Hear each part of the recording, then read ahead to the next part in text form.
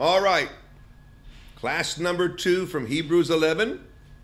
I'm going to move a little bit further. If you were a part of the last class, which I think you all were, I mainly taught on faith, its life, its conduct, what it likes to do. I hope you'll spend more time reviewing those things more. Now, Hebrews 11, because of time, I can't teach it verse by verse, so I have to give you an overview. But if you read through it, it mainly talks about Abraham in detail and Moses in detail, and it lists other great people of faith and what they did by name or by a half a verse or by a verse. So we have a list, and the list is obviously incomplete. We got Noah here, we got Cain and Abel's story, we got Enoch, we got Abraham and Sarah, we got Moses, we've got Joshua, we got Rahab the harlot that ended up being a part of the Lord's genealogy. Love it. God has a sense of humor. Rahab's right in the middle of all these holy people.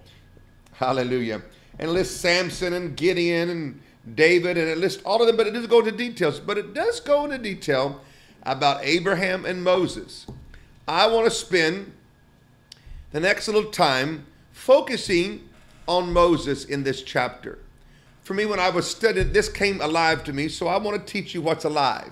Now, I want to encourage you to go through and read the stories about Abraham and all the others, but I want to focus here on Moses. Moses was a very great leader. In John chapter 1, verse 17, it says that by Moses the law came, but by Jesus Christ grace and truth came.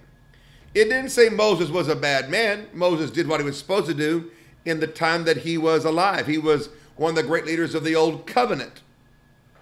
And it starts here in chapter 11, verse 23. Let's read it together, if you would.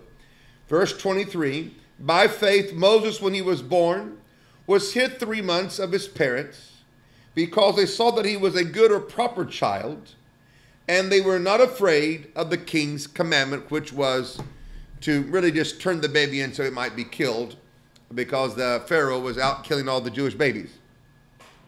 And so we have here a story about what I would say the birth and the life of a great minister of faith. Moses is an example of some of the things that we must go through as we become great leaders in the body of Christ. There are thousands, if not millions, of average body of Christ, mediocre leaders. Your nation and mine is full of it, of people having just enough Christian knowledge to be religious and disgusting. Where you talk to them, you want to, it's terrible. Because they just have a religious spirit and just enough to be miserable. I want enough of God to be happy and to have victory. How about you?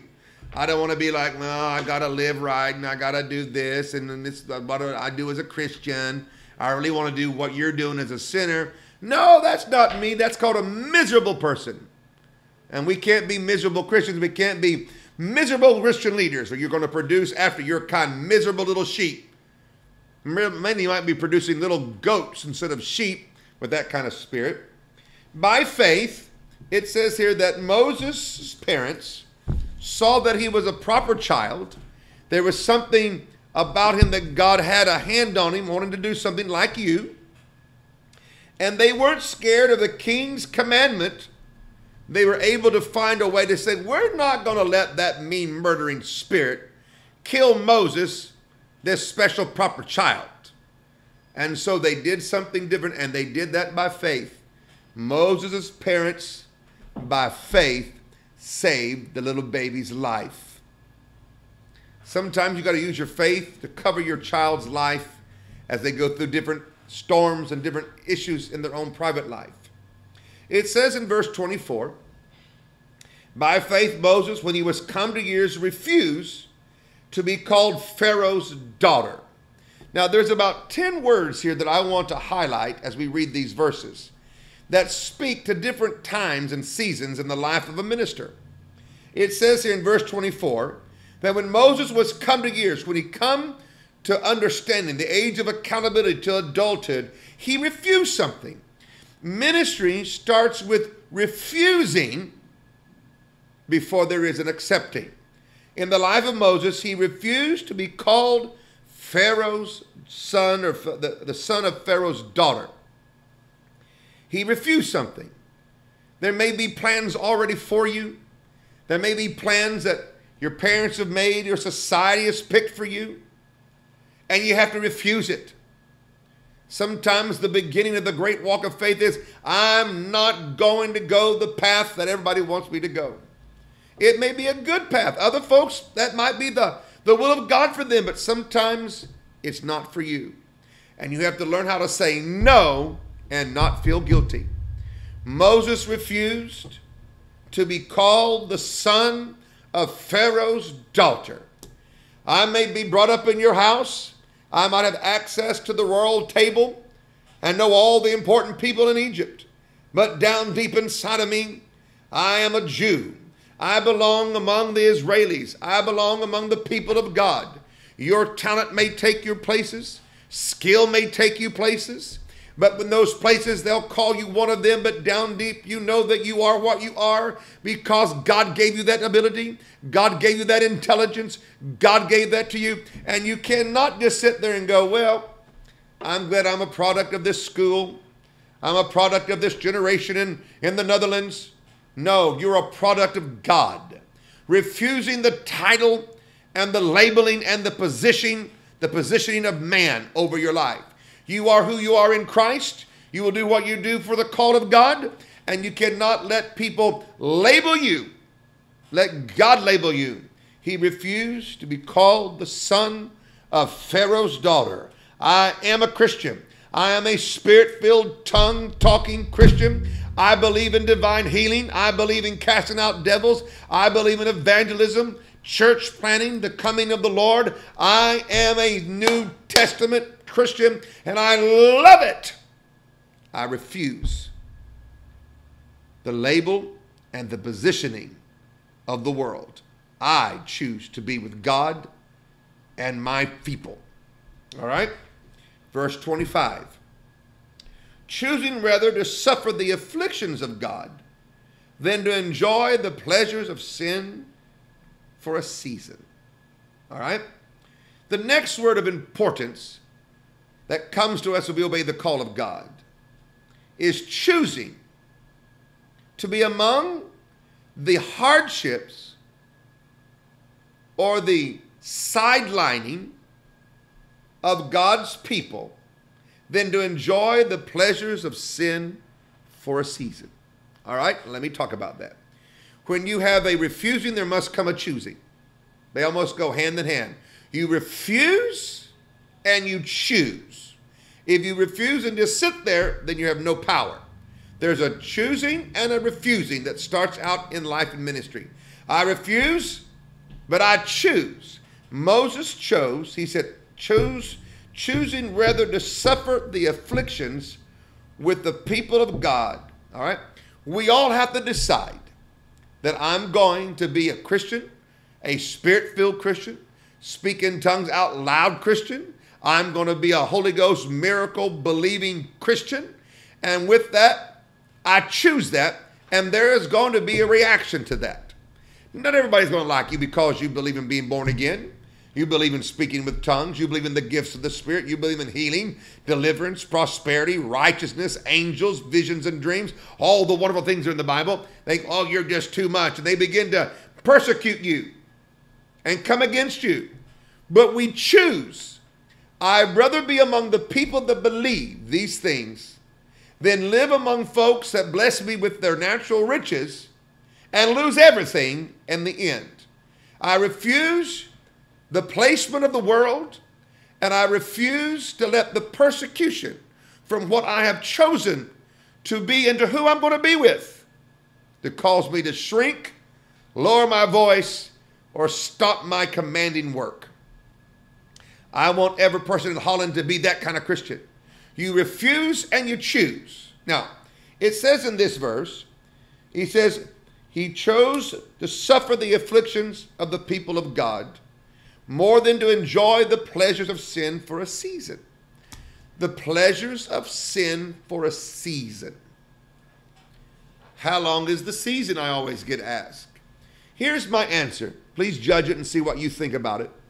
The pleasure of sin is long enough to get you addicted to that sin to where you cannot walk away from it of your own free will. When you're tied and controlled and addicted to something, that's when the pleasure ends and the pain and the suffering of that sin starts.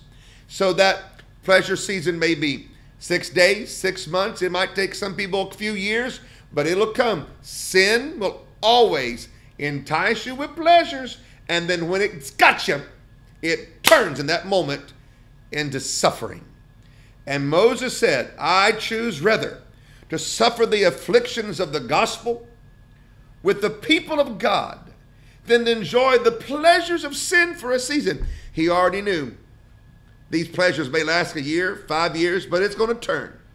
I am a man that belongs among the oppressed people of Egypt, the Jewish people, and I choose to be among them than over here in the pleasures of the palace and the pleasures of Egypt and the pleasures of that cultural time. Where are you at? Are you at a place where it's time for you to choose to suffer the opposition, the laughing, or people not being your friend because you believe in a born-again experience? Are you willing to suffer with the spirit-filled, tongue-talking people? Divine healing, miracle people? Are you willing to suffer the persecution and the mocking and the cutting off sometimes of friends and opportunities in a nation because you believe in deliverance? You believe that God wants to prosper and help you financially? You believe that God still speaks today? The 9 gifts of the Spirit are still working today? I choose to be among this people, and I do not mind the persecution or the oppositions or what may be taken from me, because I believe that I count it greater honor to be among this family of spirit-filled people than to be among the dead evangelicals or the religious spirits of the day that don't believe in anything. I'd rather be among the happy, rejoicing, receiving, believing people. And let that rise in your nation. You be that kind of person and don't be afraid. We live by faith, we refuse, and we choose. I choose to be among the spirit-filled people, the apostolic church-planting people that is rising around the earth. I choose that. All that goes with it. And I wear their persecutions as medals on my chest. Hope you do the same thing. Let me tell you a story. The Salvation Army was a great revival movement in the middle to late 1800s. The Salvation Army is probably very much alive, like in your country as it is in mine, especially here in America at Christmas time. They're the bell ringers outside, ding, ding, ding, ding, ding, ding, ding, with the little red buckets, and they collect money for the poor to help them at Christmas time. And it's a good ministry, good folks. But the Salvation Army in the beginning was a revival militant people. That's why they were called the Salvation Army. And so they would get beat up sometimes because they'd go through the streets of London and play the trombones and the bands and preach on the streets and get people saved or come to church, and folks would get mad and the devil would rise up in people and beat them up. One day, General Booth, the founder of the Salvation Army, was up speaking, and he noticed that some of his soldiers, as he called them, some of the church members, as we would call them, came in and they had been, roughed up. And he stopped his sermon and he called them to the platform and he said, let's look at their medals today. This lady here, her hat had been torn off, her flower and her thing, her dress had been torn off, her buttons had been broken. What great medals you have, Mr. Booth told her. And she kind of smiled and got happy because she thought she was defeated because she'd been beat up, and it didn't look like she'd won.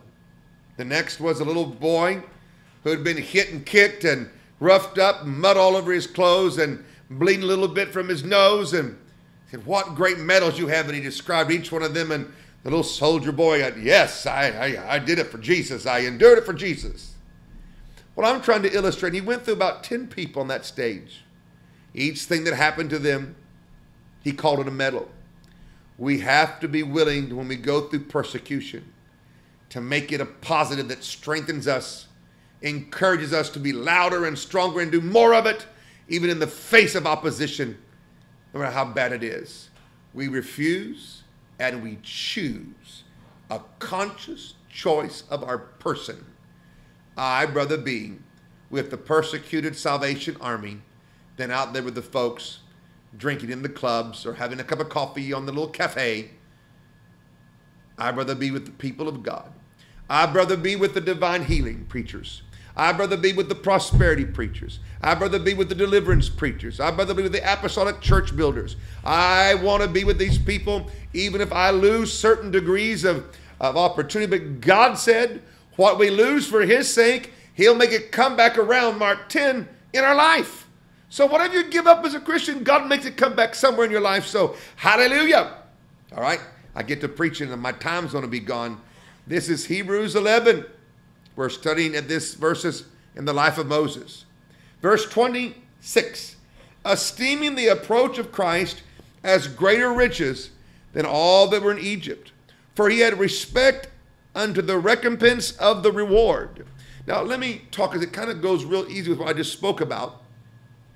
Esteeming the reproach of Christ as greater riches than the treasures of Egypt, for he had respect to that reward. Now, esteeming, there is a choice we have to keep making. And I'm going to reiterate this again. We are spirit-filled people. That means we are born again. We have been filled with the Holy Spirit. We don't just have the witness of the Spirit. We are filled to overflowing and come up out of us empowerment and other tongues. Tongues. I esteem that and the benefit of that than all the money in the world. I esteem to be around those who pray by faith for healing and deliverance and look to God for breakthrough and help when the earth is contrary. I esteem that greater than the riches of Egypt. Why is it that he chose the term the riches of Egypt? He could have said the glory of Egypt, the majesty of Egypt, but the riches of Egypt. Because in ministry life, the money thing is a big deal. Most Christians are poor because they don't know that God wants them to have enough to pay their bills on time and to live a comfortable, good life and to be a blessing to others. They call that heresy. But he said he esteemed the reproaches greater than the riches of Egypt. Because money is an issue. Somehow we think if we're going to be in ministry, we're going to have to be broke. No, you don't have to be broke. But you're not going to live on the riches of Egypt. You're going to live by faith that God supplies your need according to his riches and glory and favors you and gives you money and gives you things supernaturally. We have chosen to walk by faith and to receive by faith, and we esteem this life and the benefits of it greater than all the riches of Egypt that he could have had by just being a part of the royal family. But he said no. He had respect unto the reward that comes to him, the earthly rewards that are few that come, and the heavenly eternal rewards that are many and mighty that come on that day. What you're known for in eternity is how you're known for forever. I don't mind being called a fool on this planet, a man that wasted his talent and his life, because I know one day when I get to heaven, I want to hear, well done, thou good and faithful servant. I want you to receive the same thing. Moses esteemed the reproach of Christ greater riches than all the treasures of the pagan land of Egypt.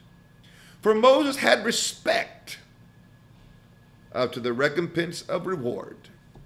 God will reward you. God will honor you. He will take care of you. But I don't live in comparing myself with others. I obey my life, my call. God supplies my need, the need of my life, the need of my ministry. And I'm happy. I'm happy. No competition in ministry. No personal fight with one another. Let's encourage one another. Be inspired by each other. But you're not my competitor. You're my co-laborer together in the cause of Christ. And we shall win the Netherlands and Europe and America for Jesus. Amen. He had respect under the recompense of the reward. Verse 27. Are you enjoying this? We're just reading this part of this great chapter of Hebrews 11. By faith he forsook Egypt, not fearing the wrath of the king, for he endured as seeing he who is invisible. There's your whole teaching by itself. By faith he forsook Egypt, not fearing. When you live the life of faith and you're going to be a great apostolic leader and be a part of an apostolic church, you've got to remove fear's voice, fear's presence, because it paralyzes you. When fear hits you, it paralyzes you. I pray for you right now that the spirit of fear will be exposed to your conscience and to your spirit, where you'll know how to resist it and close the door to it and open your heart to the spirit of faith. You cannot be afraid. You cannot be a great leader. You cannot be in the hall of faith here and have fear guide you, fear direct you. Fear is an enemy.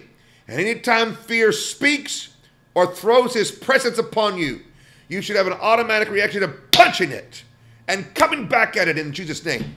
Apply spiritual pressure upon the devil by using the name of Jesus with the voice of authority. In Jesus' name, go from me. I break your power. I command you to leave me. Get out of this house. Move from this house. Move from this auditorium.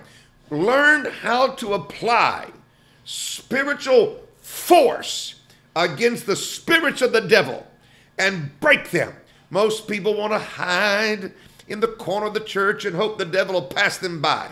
I want to be in the middle of the church on the main altar and let the devil come and let's fight him. And here's how you fight the spirit. You have to learn, maybe I'll have to come back and teach us sometime, how to put pressure in the spirit against the devil. How to apply the resistance that the Bible says, resist the devil and he will flee from you. Resistance starts with, no, I will not take that. No, I will not allow that. No, no, no, no. You got to say it like Churchill. No. Oh, hallelujah. I feel good today. You got to learn how to make resistance and the pressure. No, you can't do that to me in Jesus' name. I command this spirit of death to get out of my house. Oh, no, you don't. You will not come here and live. He has made me prosperous. The blessing of the Lord maketh me rich and adds no sorrow. No poverty. You can't do that. The blessing of the Lord maketh me rich and adds no sorrow. My blessings come as long as there is seed time and harvest. As long as there's sun and moon in the seasons, there'll be seed time and harvest. I planted seeds. No, I'll not accept poverty. That's beginning to apply pressure. Not fearing the wrath of the king. Not fearing the wrath of the principality. Not fearing the wrath of people that cooperate with the devil. Not fearing it. See, prayer is not just always receiving from God. Prayer is a battlefield where you, with God's mighty weapons and his name and the angels, you apply pressure against darkness and strongholds, and you begin to resist in Jesus' name, in English and in tongues, quoting Bible verses, and you keep pushing and pushing and pushing and pushing in Jesus' name. No, go, no, we bind you, and you push and you break the back of that spirit's dominion, and you take charge in Jesus' name.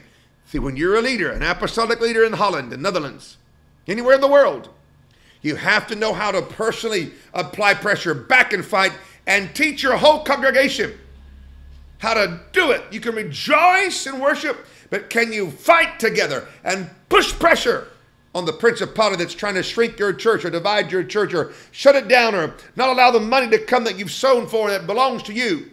Oh, make the devil mad that you're raising a people, an apostolic that knows how to fight the devil and not be afraid of the spirit of fear that comes when you fight kings and principalities. He by faith forsook Egypt, not fearing the wrath of the king, for he endured as seeing him who is invisible. When you're a leader in the kingdom of God, there's an endurance. Let me talk about endurance.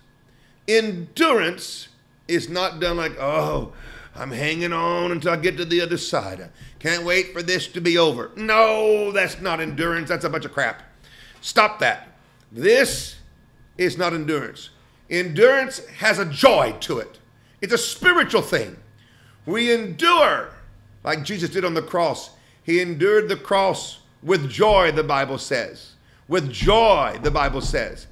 Spiritual endurance is, there's pressure, there's weight. You understand in the natural what's going on, but you are enduring with joy.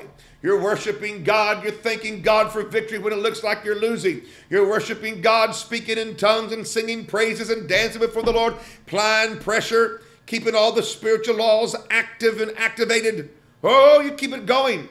You endure with joy. Hallelujah. You keep going. People think you're nuts.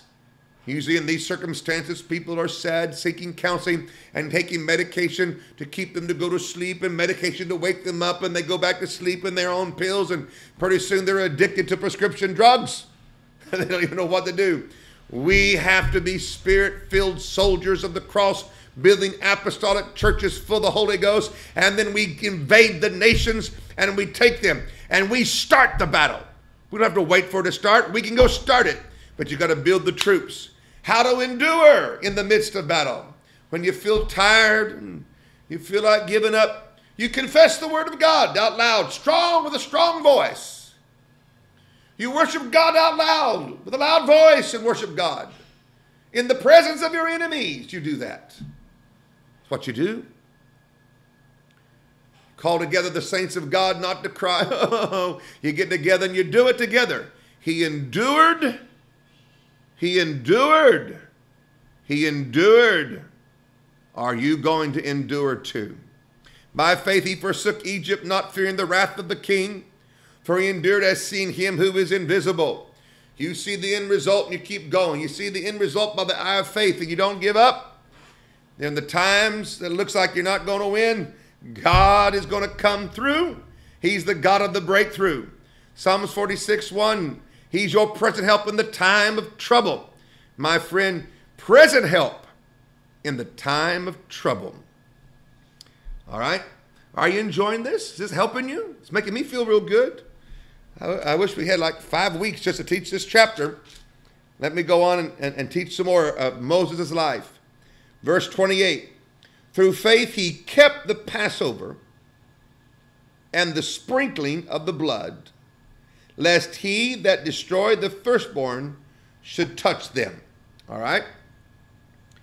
Through faith, he kept the Passover. Now, there are some things, when you become successful, people try to talk you out of what made you successful. Moses kept the Passover, something they celebrate, a holy feast, a holy time. When you come into your place of governance, your place of where God's planted you to rule and reign his kingdom and direct the spiritual troops of the territory you're in, what do you keep? When you become successful, what do you keep? All of a sudden, many a person don't keep what brought them their success. And then thus they have a form of godliness, but no power, because they didn't keep what made them powerful and made them successful at that point. Some people, they no longer preach faith. They preach hope.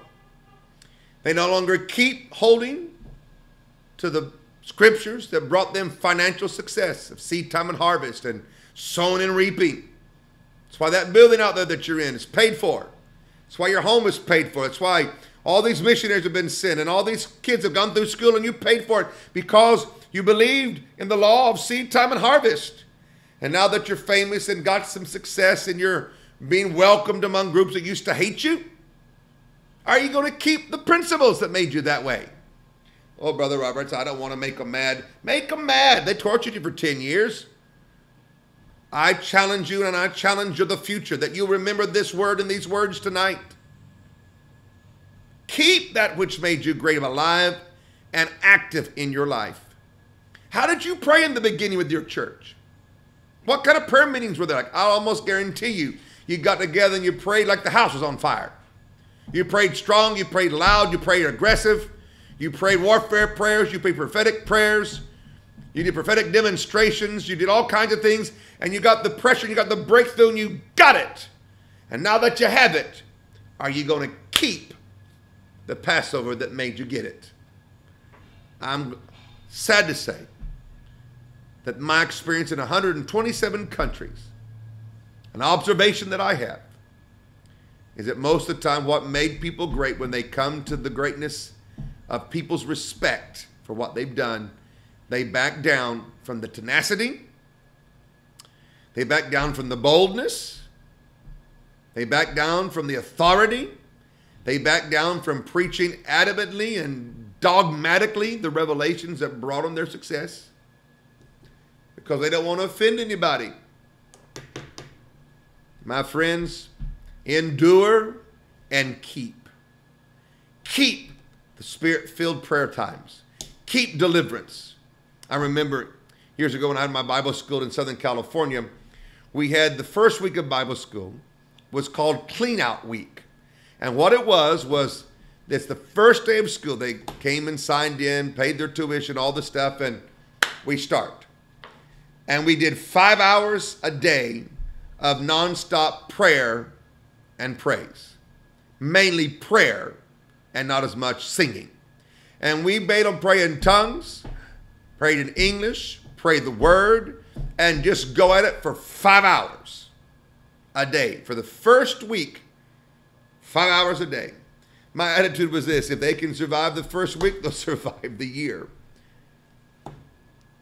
And in that prayer time, we'd have deliverances, because you start praying for 3 or 5 hours a day for 5 days a week, stuff on you will start coming out, stuff in you will start coming out, and you'll start getting the need for deliverance. And we'd have about Wednesday mid-morning, all of a sudden you start hearing people, they start coughing and making noises, and I thought, the devils are coming out. Their stronghold is being broken. And we just keep praying, and all of a sudden it just like, bam, they'd hit the room, and you'd have like 15, 20 people manifest all at the same time. And I said, sing all the high praises and the blood songs you know.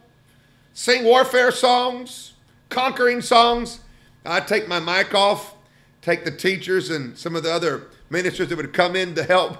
I said, let's go out and cast out devils. And brother, we had fun for a day and a half. We started casting out devils right and left, and all of a sudden others would start manifesting. It was great. And then we'd pray for everybody before it's all over. We'd pray for everybody and bind up the devils and help them pray and how to resist the devil. And they'd come back like Thursday mid-morning.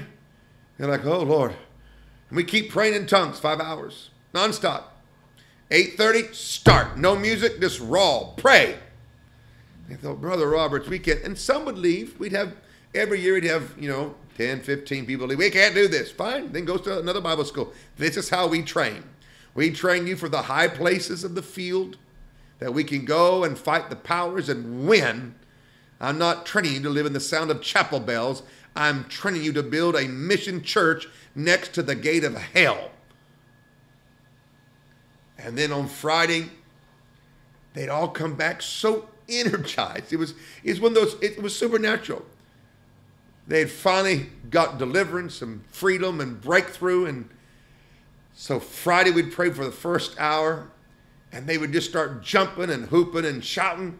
And I'd say, now just take the next 2 hours or so, praise team, and just worship God with high praise and worship, and just have fun and go for it.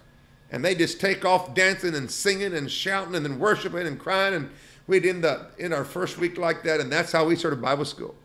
To this day, when you ask any of my Spirit Life Bible College students, they go, what's your favorite time in Bible school? It wasn't when Oral Roberts came, even though that was great. It wasn't when we had Norval Hayes or we had, all the speakers and we did the field trip. All that was fun. They'll always tell you, and I found it so funny, we love Clean Out Week. We like to go to clean out week. We love clean out week. You know, maybe you all should do that too. And I know they're halfway through, they're out of breath, they have no endurance because they have a whippy spirit. By the time they finish the first week, they got a taste of that glory divine and they want more, and their hunger, and the devils left them. When they came back, they got beat up and they stayed free. We love training Bible school students, but you got to get it going right. I keep that. I learned that from my mother, my grandmother. I learned that from Norval Hayes and Lester Summer. I learned deliverance and strong prayer. I keep it. Some of the preachers that would come to preach in my camp meeting, they liked me, but they also made fun of me in a nice way, but they made fun. They go, I remember one guy, it was Tim Story, good man, got a great church now in California. He goes, I can always spart one of your students. He called them Liardonites. I can spart a Liardonite. My name's Roberts Liardon, so my followers in his mind were called Liardonites. We can always spot a Liardonite because they've lost their voice. So what do you mean? He goes, they've all been yelling and screaming in prayer for hours and they don't have a voice left. And I first thought, well, that's embarrassing. But I thought, no, I know what they're doing.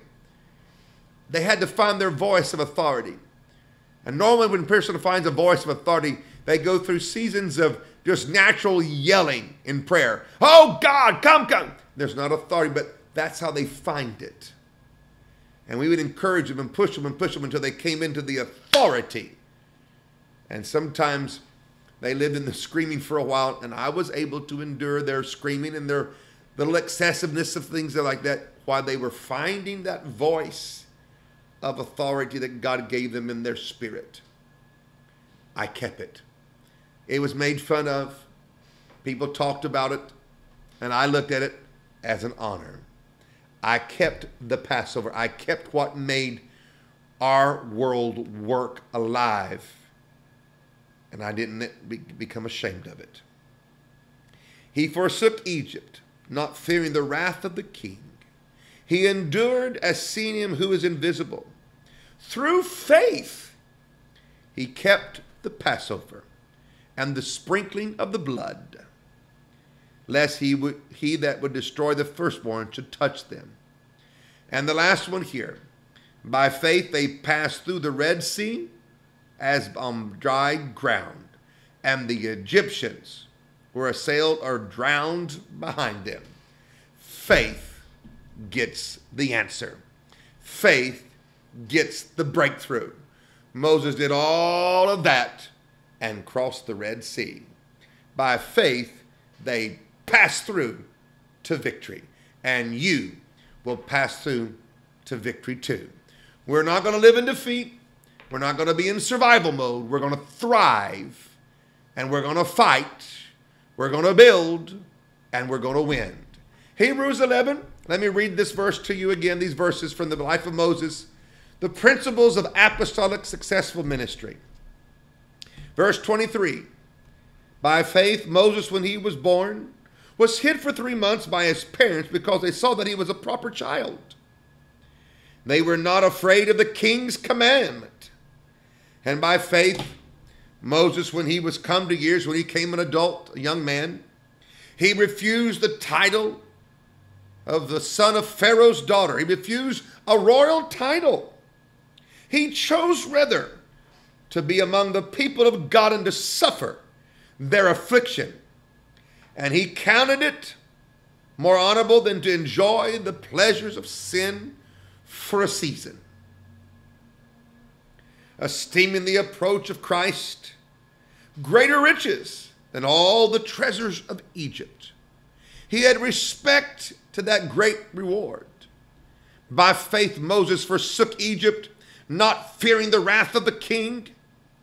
He endured all those things because he saw that which was invisible. Through faith, he kept the Passover and the sprinkling of the blood, lest the destroyer would come and touch them, but it passed them by.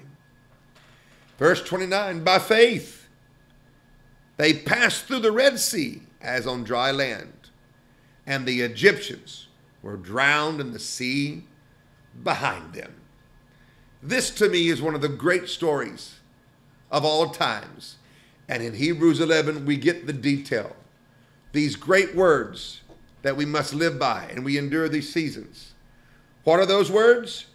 Refuse and choosing, esteeming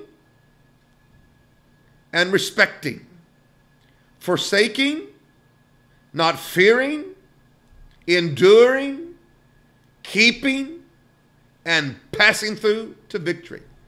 That's the life of a minister, the life of a believing congregation. I wish we had time. We only got about a minute left here to go and talk about Abraham. But I just felt in my spirit to slow down and to teach you on the life of Moses that he did by faith. I want to encourage you to read the whole chapter here and read about each person that is listed, and maybe then go back and read their complete story, because most of these are Old Testament references. And read their story in detail and note that they were honored in the Hall of Faith in Hebrews 11. And I want you to be in the Hall of Faith too. This is a great time to be a leader, to be a part of a great congregation. Why sit on the sidelines in boredom and being baptized in prune juice of religion?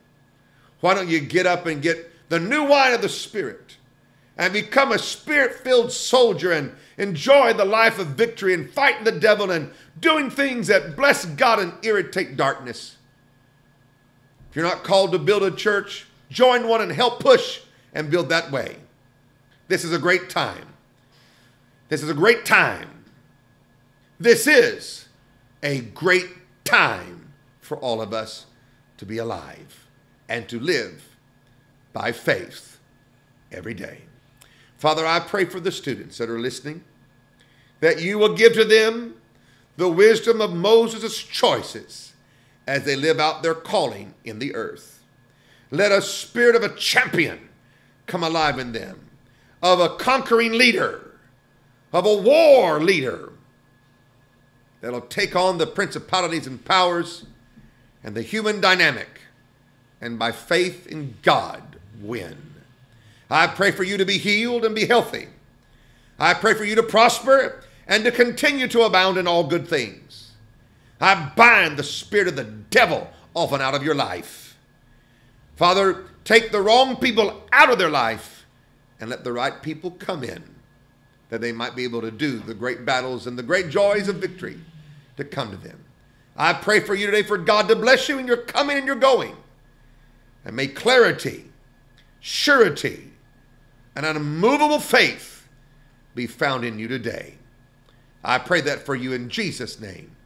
Amen and amen. I hope to see you when I'm over there soon. Holland and Netherlands are one of my most favorite places to go. I want to thank Apostle Shirley and the team for allowing me to teach these two courses or two classes. And I must confess, I didn't get it all done, but I knew it was impossible. Hope you enjoyed it. You guys have a great day. And remember, something good is going to happen to you today.